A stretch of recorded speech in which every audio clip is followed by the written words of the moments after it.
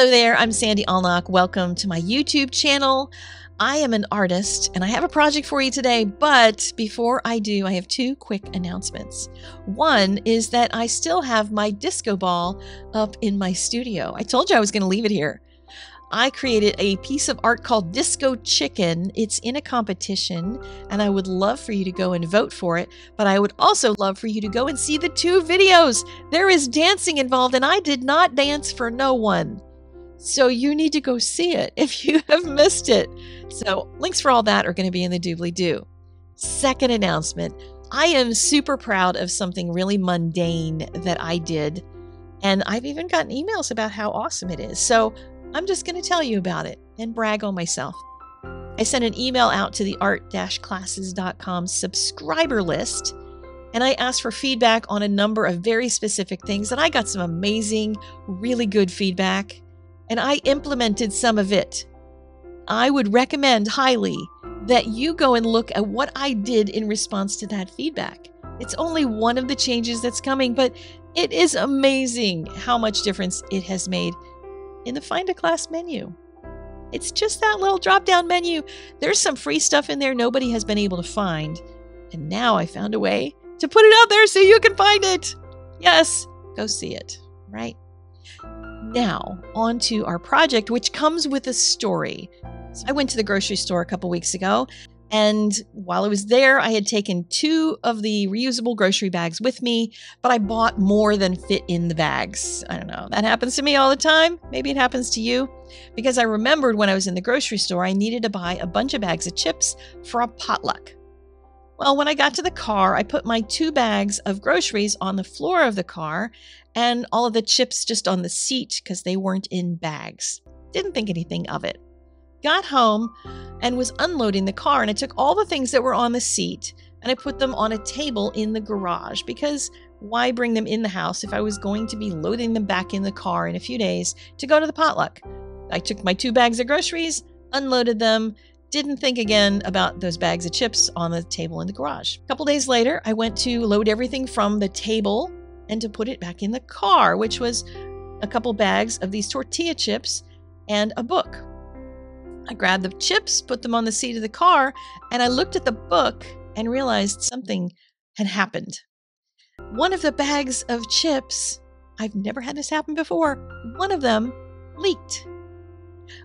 These are paper bags, and they are the kind that have, I guess, a grease liner of some kind on the inside, which is why they never leak on us. We never have to think about that. This one, I guess, missed its liner, and it had been sitting on this book. And guess what book it was? It was a brand new Bible that I just got for Bible journaling. It's in the translation that my church uses. And I bought this because I'm going to be leading a meetup this summer. And I was so excited about this new Bible. And now I have a stain on it. Well, my friend Jeanette works with leather. And I asked her, is there anything I can do to get this stain out? And she recommended trying baking soda. It lightened it a little bit. It wasn't as bad, but you can obviously see it's still pretty awful. But as an artist, you know, we have skills that we can fix things like this. So buckle in and we're going to see if I can figure out how to make this work.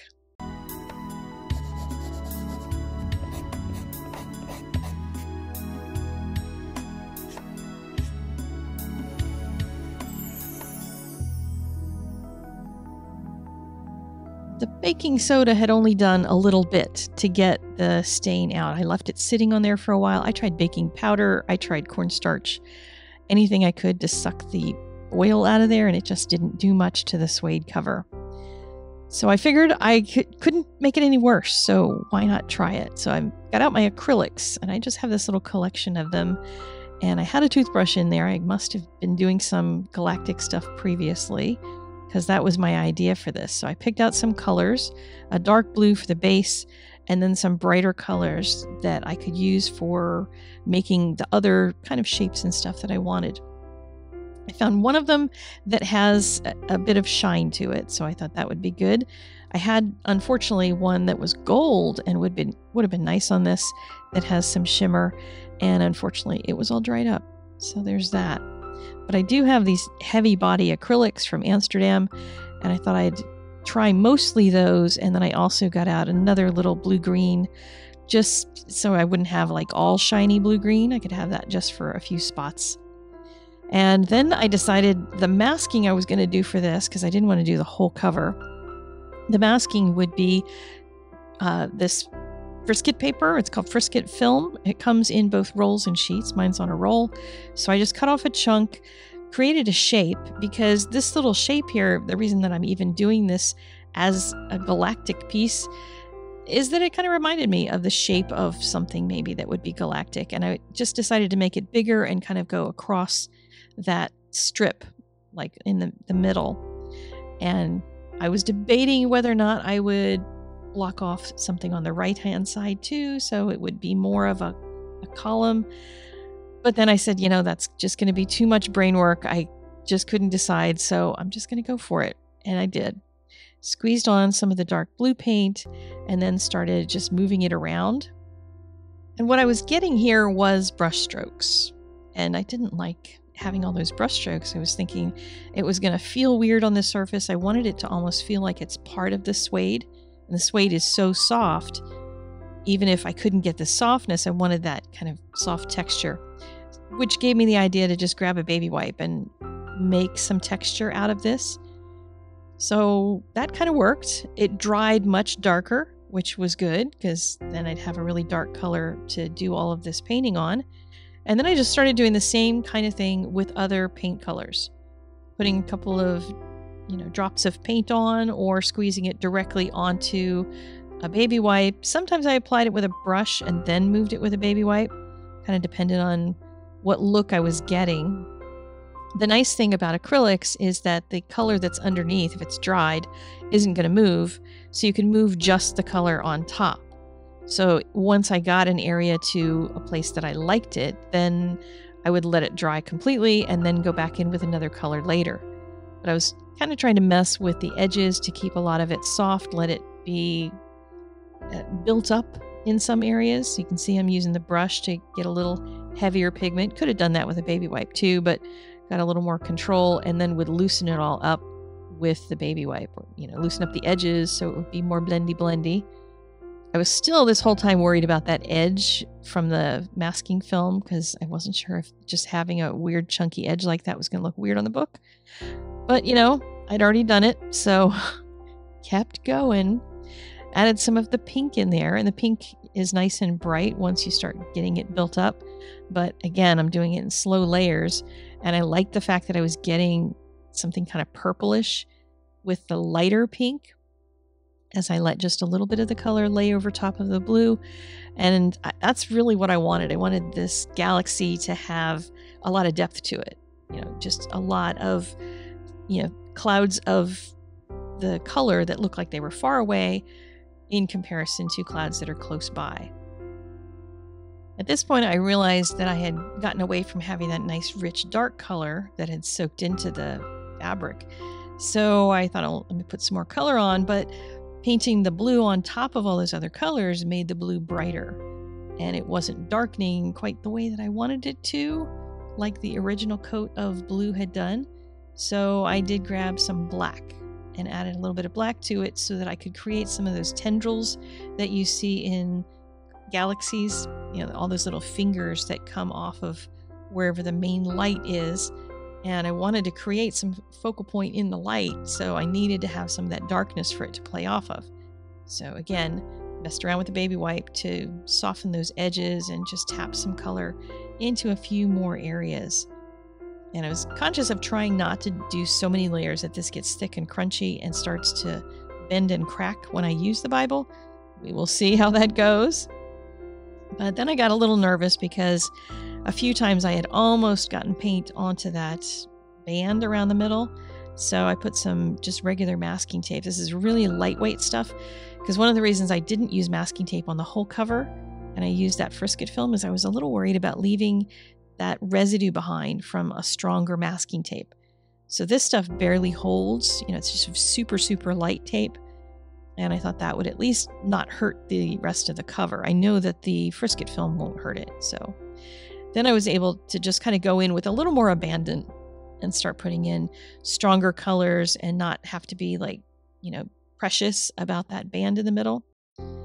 And the, fun thing was being able to go back in on these upper layers, the higher layers, and start to carve areas out again. So if I'd put in a whole bunch of a particular color, I could use a clean part of the baby wipe and basically just lift out whatever was there that I didn't want there, because all the stuff underneath would not move. And I could get back some of those darks. So I started paying more attention to that as I went. I've never painted a galaxy in acrylic before, so this was all brand new experience for me. So then it came to the white. I wanted to start pulling in one big burst of white, like it's a Bible. I wanted something that maybe felt like creation, and painted on some white. I put a little too much white paint in there. I would have to continue working on it to both soften it and brighten up some other colors that'll be near it, so that wouldn't, I wanted one big spot of brightness, but not quite that much, big chunky kind of thing. But spreading it out and then erasing it seemed to be the better part of valor. So you can see here, I'm just kind of lifting parts so that I start getting those tendrils like you see in galaxies. I follow a lot of telescope accounts on my Instagram and the Hubble telescope and all kinds of stuff, because I just love having somebody just pop some of those galactic pictures in my timeline. It's just so nice to see in my feed. So some of it I started moving with my finger, so a little finger painting going on here as well. And that took me on to the splattering phase, which was what I was really protecting this Bible from, because most of this process was not particularly messy, but the splattering would be. And the heavy body didn't work as well as a lighter body, but it did take quite some time to figure out which paint was going to work, so I didn't film all that. And by the way, if you're interested in painting galaxies in watercolor, I have a class on painting galactic watercolor, so I'm going to link that in the doobly-doo down below, as well as the other things that I told you about. So next up, I decided I would remove all of the masking because I wanted to see what that edge looked like. It was kind of bugging me to wonder if I wanted the hard edge or not. And I realized as soon as I peeled that off, I didn't like the hard edge. So I used the baby wipe to start moving more of the color around so that I could soften out that edge and kind of make it splash into the book cover.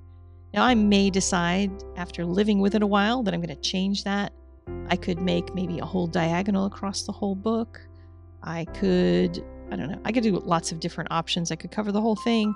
But one of the things I think I'm going to do, which I haven't done yet, is to take a really stiff piece of board to put inside the front cover, because I'm a little worried that I'm going to crack it over time as I start using the Bible, opening it, closing it, and that sort of thing. It is a soft cover Bible, so I'm kind of defeating the purpose of having a soft cover Bible by doing that. But even if I just put it on that outside edge to keep that stiffer so that I don't bend and crack it, because I'm a little worried that acrylic will do that over time, but I could always paint over top of it again, as long as I don't keep getting thicker, because the thicker you get, the more likely it's going to be to crack anyway. So played around with this for the longest time, and you can just kind of have fun with it. You can do this on a whole sheet of paper. You don't have to do it on a book cover, of course, but here's a look at that shine from the shimmery paint. I'll be linking all the supplies that I used and the paints that I used in the doobly-doo if you're interested in getting those. Then my last step was to put something text-wise on the cover, and I decided the word good. I wanted something simple, and good is what God said after he created the heavens and the earth. He said it was good. God is good. He is good to me. There's just lots that I can use as a discussion point if someone sees my Bible and says, why does it say good on there? So there you go. Thank you so much for joining me for this video. I appreciate you. Don't forget I put all those links in the doobly-doo so you can go vote for my disco chicken and then go see that menu. Let me know what you think. I want some praise for this little HTML. I'll see you guys again in my next video, in which I'm going to be doing some watercolor repairs. So hang tight for that. It's a week of fixing it. I'll see you later. Go out and create something every day. Bye-bye.